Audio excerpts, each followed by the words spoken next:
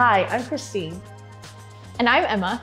In 2016, we launched the No Justice Project in partnership with Drake University's Middleton Center for Children's Rights. It has since then become an annual art exhibit highlighting our youth artists.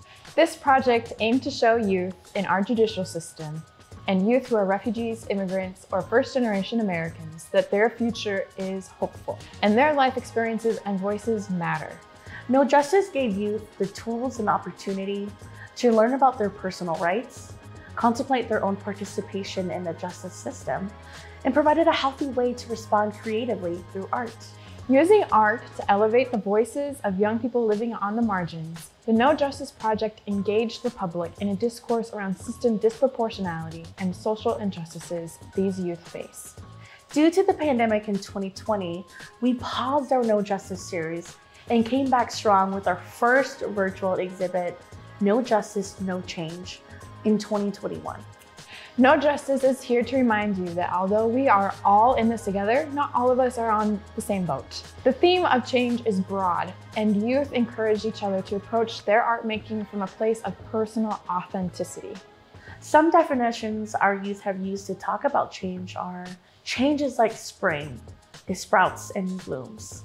Another one says, change is a part of life. It's great, it sucks. We don't get anything easily. Let's take time, practice, get better, another one says. That's what change means to youth artists in your community. Can you think of a year when we had to do more adapting and changing? Can you think of a year when you were more worried about the future? ArtForce Iowa will always seek to elevate and center the voices of youth who have been and continue to be marginalized and minoritized by systems of oppression. We hope that you will take the time to see what change means to these important youth artists, and that you will be a part of the collective change necessary for everyone to flourish. We have asked former youth artists to join us in reflecting on what this experience meant to them. Here's what some former youth artists have to say. Well, I definitely feel like no change was definitely no change. It was definitely something that everyone felt in different moments in different ways. I definitely feel like that year changed a lot for a lot of people, trying to figure out what will life look like after COVID. Because during COVID, it was really hard to picture what will life be without a mask and social distancing and jobs and money situations. Like, I feel like it was definitely a lot of challenges that kind of happened so quickly and swiftly within a short amount of time. Being at ArtForce during the pandemic was, to me, it was safe. And not just in the physical sense of being safe from COVID, but it was safe as in emotionally. ArtForce provided a very safe space, not just for me, but for everyone, I feel, that comes to ArtForce. I feel like it was important to do the virtual videos and the art lesson is because it showed that nothing's really stopping the mission. Yes, there is a pandemic, and yes, there's COVID, and yes, there's fears, but we are still standing and we're still here trying to offer you these resources. So I definitely feel like it showed how much these kids meant to us, because even through all the stuff, it would have been easy to stop. But instead of stopping, we pushed harder. It was a lot of trying to build personal connections through the camera lens. It was moments where hopefully people will show up, hopefully someone will reach out. It was a lot of just trial and error and trying to figure out what's next. Also trying to keep students engaged. I feel like it was a little challenging only because when life happens, it happens, and you can't really talk to that person in person. So you have to send a text message or call them and just hope that like they understand that you're there for them, even though it is virtually. I mean, it was new for me, just as it was new for everyone else. But I think, we made it work really well. Just trying to introduce, like, this is our new norm now, but the love is still there, and the relationships and the community building is still there. And I think that was really beautiful that we were able to make it work. going virtual. A memorable moment would be being in workshop together, virtually, just being there, working on their own projects, working on the piece that was going to go into the exhibit, just kind of being there together, whether we're talking about the project or talking about whatever else is going on in our lives while working on the projects. I think just being together, because there was like a designated time each week to specifically work on the projects, that was very memorable, to just kind of be there together, just to sit in that space and make art. My impression as a mentor of the exhibit No Change, I feel like it was definitely impactful. I feel like it was impactful because it gave students and kids and also mentors an opportunity to figure out how they can put their artwork out there without actually having that one-on-one person interaction. It definitely was a lot of isolation and solo and moments to yourself, but it was nice to see how so many people separately were able to put together a show as one. My experience leading up to the exhibit was, I feel like it was emotional and fun all at the same time. There was a lot of crying and laughing, just a lot of relationship building with the team and with our youth and our community members. I think there was a lot of learning and unlearning and getting creative with one another, bouncing off ideas.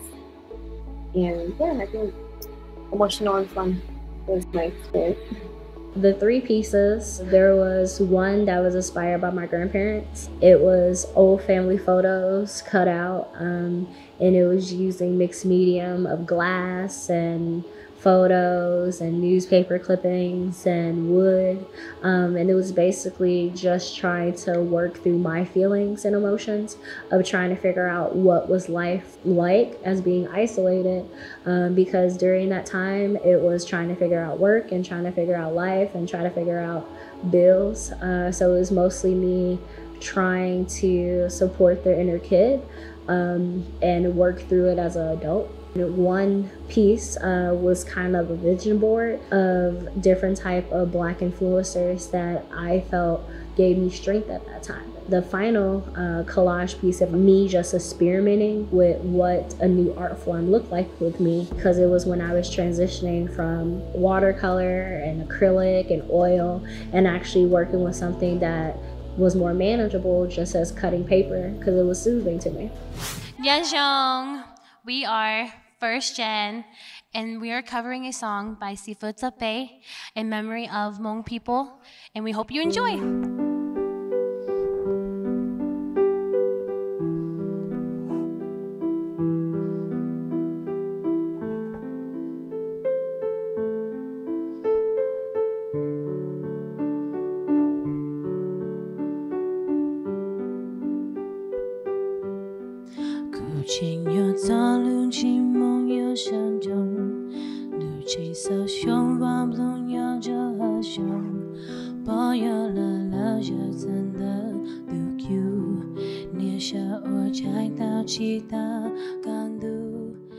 So in 2021, it was my first No Justice exhibit with ArtForce Iowa, and the theme was No Justice, No Change. So me and 2 of my closest friends, Lisa and Brandon, we formed a band called First Gen, since Lisa and Brandon are both first-generation American, and my dad was an immigrant and refugee from Southeast Asia. And the song we performed was Not Sa Hmong. It was by Seafood Tape, so Pastor Tape. He is a Hmong pastor that does a lot of music, and he writes a lot of songs, not just Christian songs, but also songs that are relevant to the Hmong community. The song was about remembering where the Hmong people come from, and it talks about the changes that Hmong people had to endure when they immigrated or came over here as refugees after the Secret War / Vietnam War. So a lot of the lyrics in the songs are like, I remember this as a kid. I remember like the house that I grew up in, but now my kids are playing on like the internet with TV and cell phones now. It really sits with me, and it's one of my like all-time favorite Hmong songs too, just because it makes me think of like my grandparents a lot, and how like when they came over here and they were like, oh my gosh, we don't know a single word of English, and like everything's so different, like the technological advances are so different too, back from when they were in Laos in the refugee camp in Thailand. Hearing through music like the different changes that they had to go through like every single day was really like eye-opening and made me appreciate the song and my grandparents more. And I think in our group statement we kind of talked about that too, and how we're really thankful that they were able to come over here. We're really like thankful for like the changes that they had to make sure that their family was going to have a better future. Performing virtually was really interesting because like I never really performed in front of cameras before. I usually perform in front of like my church congregation or my family and my friends. I think we did 2 takes. The first take, I'm pretty sure I messed up the first take, but the second take went amazing. I think everyone I really enjoyed the second take, and we didn't have to do another look back or anything. It was like filming my first ever music video, so it was nice to have that experience.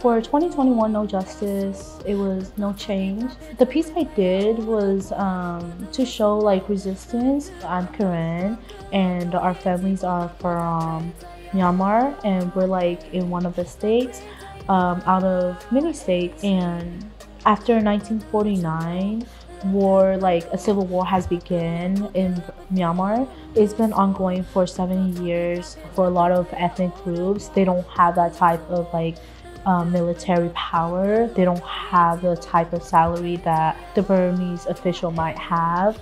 So I feel like it's very important for people to understand where we're coming from. Like, we just want peace, want to end the war, but I feel like it's very hard. February 1st, 2021 was when the Burmese military started a coup against the state. One of the signs I did in the video was this. The hand sign is how a lot of the civilians use as a form of resistance. The music video in the back's in Korean, and it's saying that we want our freedom, how will we get it? The pictures that I have used in the backgrounds are just me growing up and what's happening in the States, because my grandparents have suffered through the military regime. We just want the war to stop so everyone can live in peace instead of having to suffer, having to go through displacement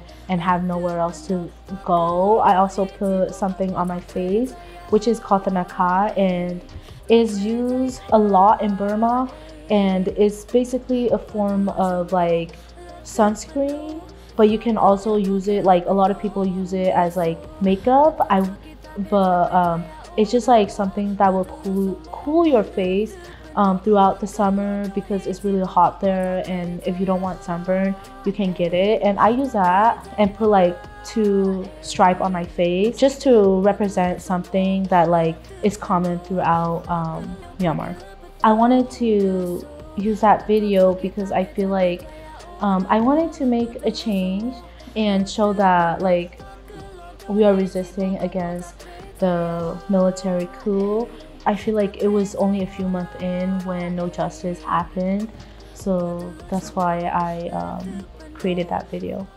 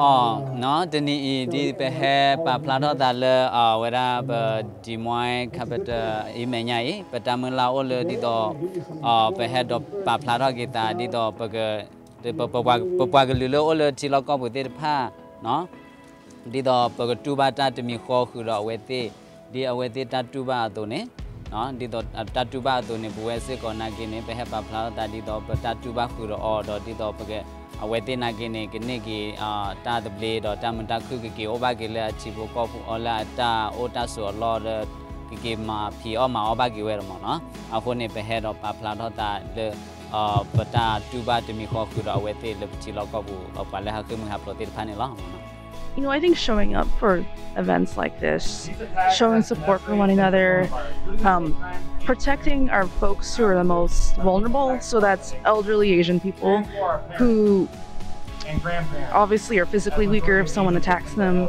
or they have a language barrier that, you know, has a huge impact as well. So I think kind of protecting those groups, Asian American women, I think so. I mean, if you think about that crime in Atlanta, you know, they were Asian American women in you know, massage parlors where people sexualize that, and so there's something about that as well. And I think that, you know, along with us supporting each other, being in solidarity with other groups as well is great too. I mean, if we want people to show up for us, I mean, we got to show up for other people too. Imagine surviving the body, then having to survive the state. In Iowa, there are systems that profit off of turning people into statistics, state officials attempting to stifle survivors with silence. Kimberly Reynolds, try living a day outside of your mansion, then try to survive the world outside of its control, be how it feels to not have to bear the weight of those you guide to the grave. You only let the cameras see your good side. Your body be wrinkled with white savior complex. I know that they try and take away the power of the people, like the seconds in city council meetings. And this, Kimberly avoids accountability like I avoid COVID. This is what it sounds like screaming into the void, where your vaccination be broadcasted to the vulnerable, seeing you with 20/20 vision. Kimberly, you are just part of the pit of people in power who don't do shit but stir the pot, who stay complicit when Black kids go missing here, who stay comfortable when Black people die here in this state. Iowa is capitalizing on people like it does agriculture. Weeds here only kill the weak.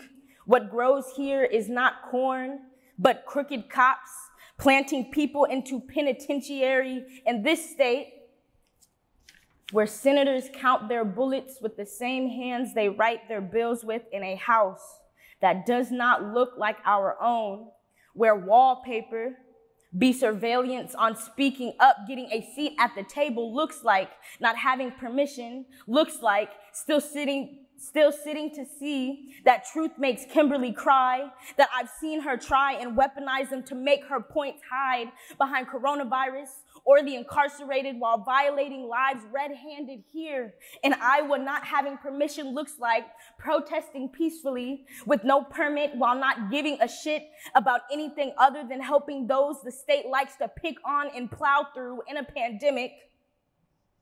What changes are the people with pigment who are planted, they sprout, climb their way up from the governor's garden, get their way from under her green thumb, green with money. The governor preaches that she is pro-life while passing policies that produce more eulogies. In this, Kimberly avoids accountability like I tried to avoid COVID. How do you survive the state when sickness is knocking at your back door?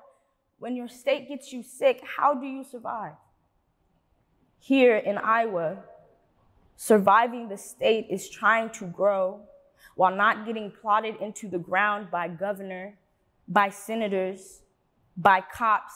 And this, Governor Kim Reynolds will always have dirty hands.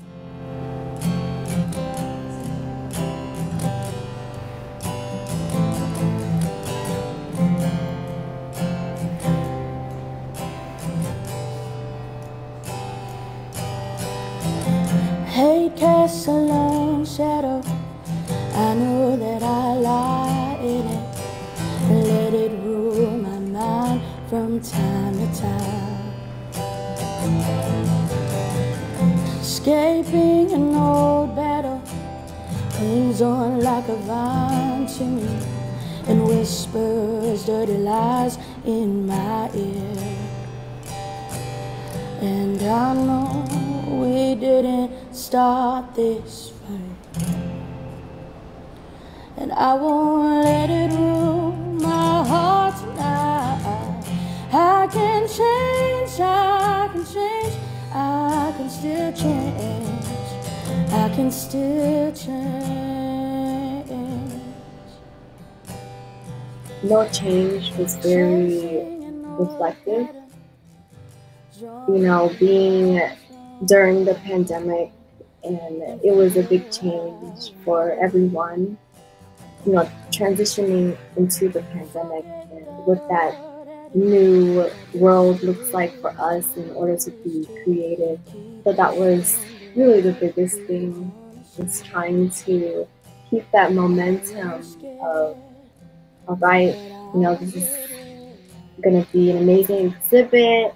You know, people are going to love it, people are going to see it, and trying to really keep that fun up while also having that background of we're in a pandemic. Since 2016, ArtForce Iowa has hosted a No Justice exhibit every year, except 2020 due to the pandemic. Each year had a different theme, giving youth artists opportunities to explore, reflect, and create in response to the theme.